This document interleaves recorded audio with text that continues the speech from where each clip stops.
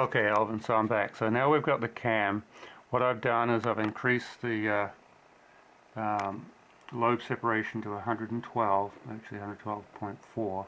It's more than I'd really want to run, but I'm trying to make an illustration. I've increased the duration to 215, and I've increased the lift to almost 600 lift, which is overdoing it a little bit. Okay, I'll tell you what, I'll take a little bit out of it.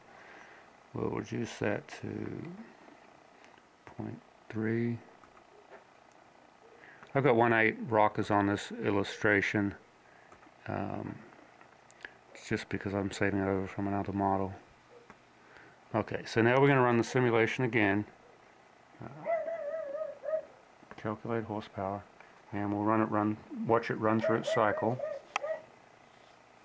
So what we've done is we've changed the cylinder head, changed the intake manifold, and changed the camshaft. And we're still running the compression ratio the same.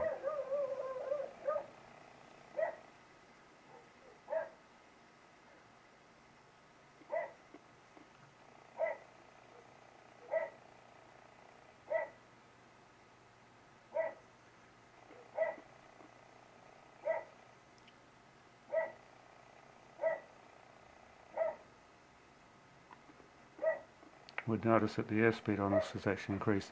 Now we're looking at a peak at a higher RPM, 3,750 RPM, and 568 foot-pounds of torque. There's the graph, and let's compare that graph to the one we did before.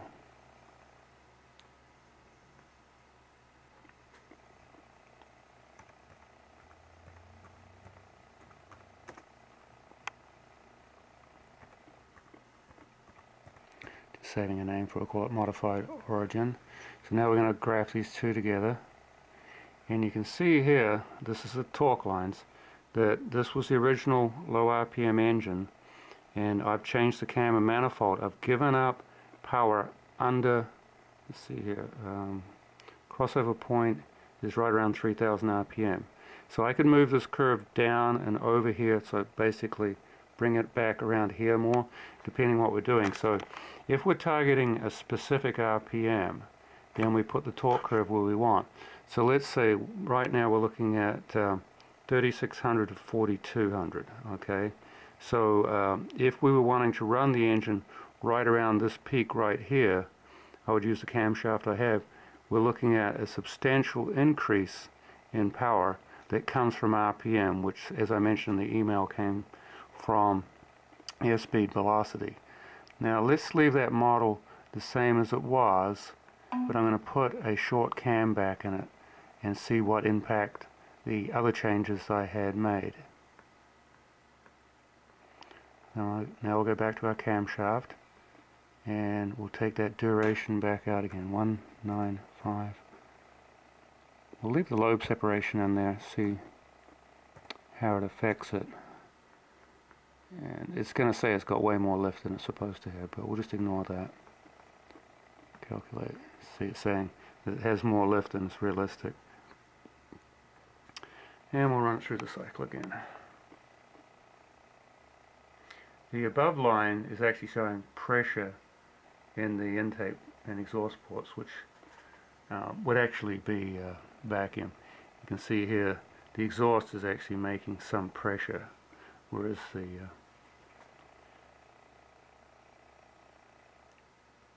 intake, you can see, is down right here compared to the exhaust. The intake is way down here, because you do make a little bit of pressure on the intake.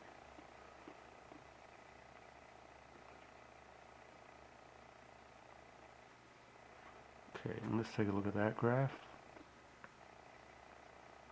and we'll compare it with the last one. Now we're looking at three engines. You can see here, by taking duration out of it, by putting the same cam that was in the origin motor, that I've pulled the green curve here, brake torque, I've pulled it back. The other modifications to the engine, the cylinder heads predominantly, and of course the intake manifold, is what's keeping the power out here. See, I gave up that much just with the cam, pulled it back.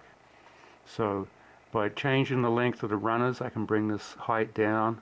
So this program is really good for modeling things, and if you're able to actually build an engine like intake manifold and build your own exhaust system, things like that, you can really take advantage of this programming.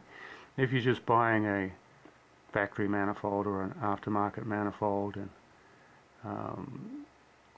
the exhaust system that they provide, then you're limited to those things. But this is a great modeling program that allows you to do what-ifs and actually achieve dramatic results. Then of course you have to prove it in the real world. But anyway, that's an overview of the engine trends, Performance Trends Engine Analyzer Pro.